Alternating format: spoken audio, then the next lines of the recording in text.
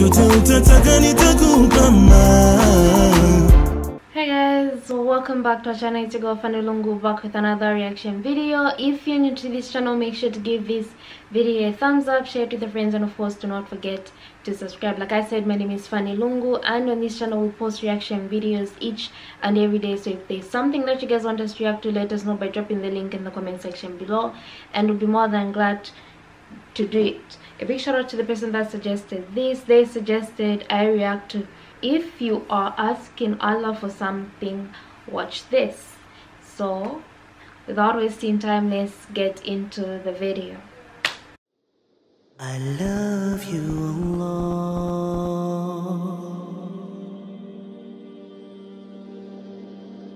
I was asked a question about what is the need of supplicating or making dua to Allah, calling out to Allah for something you know is not going to happen. Well, let me give you a few examples. Number one, they say, if a person is terminally ill and you're busy asking Allah to cure them, what's the point? Well, there is a very great point. Remember, Allah Almighty is the Creator. He alone knows the future. And He has created us in such a way that He wants us to worship Him. We are believers. We believe in the hereafter. When you call out to Allah, call out to Him with conviction and know that He hears you. Number one, definitely hears you. There's no way that He has not heard you. But whether or not He will give you exactly what you've asked for, that is in His hands. He will give you what is best for you.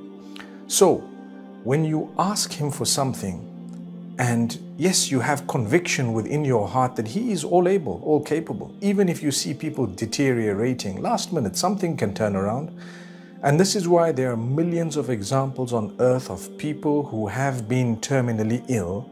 They've been told that you only have 2 weeks. They've been given a time frame by the experts in the medical field. But they are still living today. Years later, subhanAllah, there are millions of examples. What was that? That was Allah Almighty, the miracle of Allah subhanahu wa ta'ala.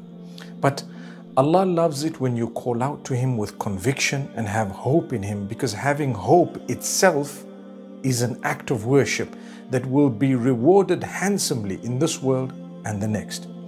If you are terminally ill and you're asking Allah to grant you cure and you deteriorating as the days pass, you need to know Allah will have in store, as a result of the hope you had, the supplications you made, and as a result of the patience that you bore, Allah will grant you paradise. This is something unique and amazing. So, if you are asking Allah for something, you need to know He either gives you what you want, as you want, when you want, immediately, or He delays it for you and gives you something later on, either in this world or in the next. And sometimes He replaces it for you with something He knows is better for you. You desperately want something. He says, no, I know this is not good for you. You don't know the future. So because I love you so much and I care for you so much, I'm going to replace it with something even better. And you need to know, at times Allah keeps in store for you something amazing in the hereafter. Something amazing, and you see such a big reward just because you kept praying to Allah. What's this reward for? What did I do? Allah says, well, you kept praying to us. We did not give you what you wanted. We heard you, but we kept it for you for the hereafter in this magnificent way. Then also sometimes Allah subhanahu wa ta'ala causes a different type of harm that may have been coming in your direction to be diverted as a result of a prayer you made, supplication for something else in totality. That's the mercy of Allah. Sometimes He blesses you in a million other ways because of a dua you made, because of the love, the hope, the conviction, the persistence, and the continuation. That was something Allah loved so much. You continued even though you were getting worse.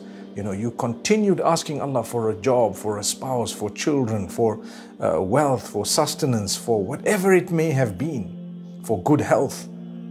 And Allah subhanahu wa ta'ala watched you. He knew, He heard all the time. As you repeated it, He gave you more blessings from a totally different angle. And at times, some of what you have that you haven't even thought of is a result of blessings that you achieved because of a dua or a supplication you made that you did not get exactly as you wanted. What a great blessing of Allah. So my brothers and sisters, similarly, another example that was given was the coronavirus. People are saying, why should I keep calling out to Allah to end this as soon as possible when I know that it's not going to end? How do you know it's not going to end? It could end as abruptly as it started, subhanallah. And yes, experts might say whatever, but imagine bingo, suddenly, I mean, you know what I mean? It's just something that is a flash. If medication is found, something is found, that's in the hands of Allah. We have to try, we have to continue looking, searching, researching, scientifically checking things and trying to find responses, and Allah will guide. Allah guides the doctors, Allah guides the experts to find something. And sometimes it's under our noses and we don't even know.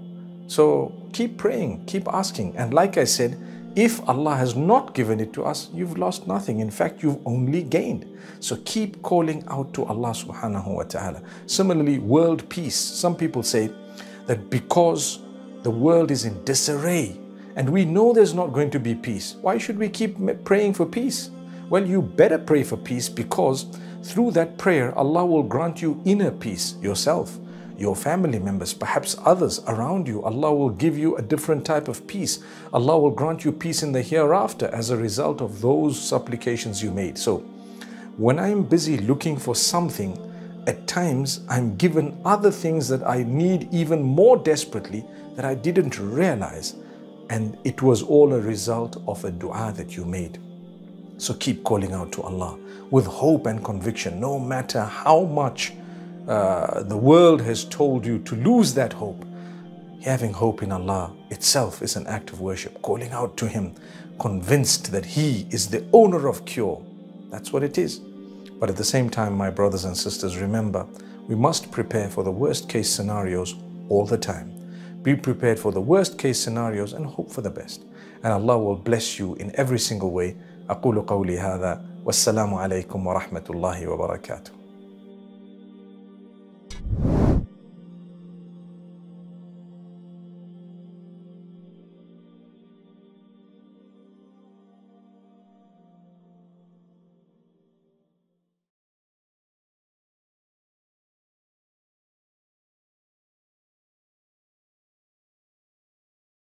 I love the entire message content in this video. Sometimes we've prayed for 2 years, we're not getting any results, and we feel like giving up. It's not about for how long it's been that we've been praying for. It's how consistent we are.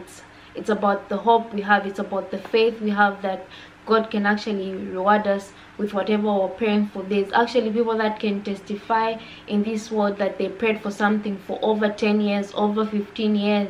God only granted it to them after that many years, 15 years, 20 years.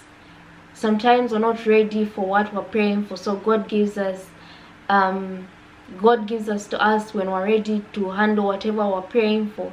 Sometimes we're looking for work, it's not happening, it's not yet our time. Our time is going to come and we're going to get those jobs. Sometimes we want to have children, we're not having children.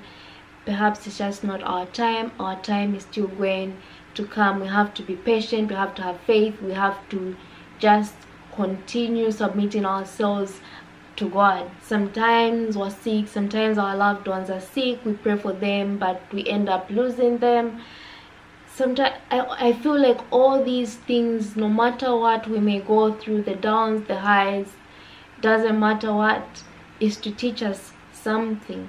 You're not getting something that you're asking for, maybe you learn the lesson, or maybe there's just always a lesson behind everything. Whatever you're going through, it may not be bad, but you're just not getting what you want.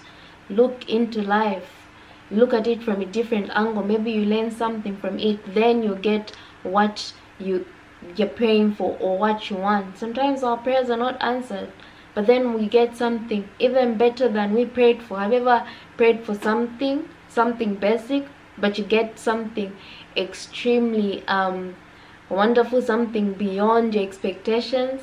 I mean, that's what God does. You see the little pictures, but he sees the big picture. Otherwise, let me know what you guys think. Make sure to give this video a thumbs up, share it with your friends, and of course do not forget to subscribe, and I'll see you in my next reaction video.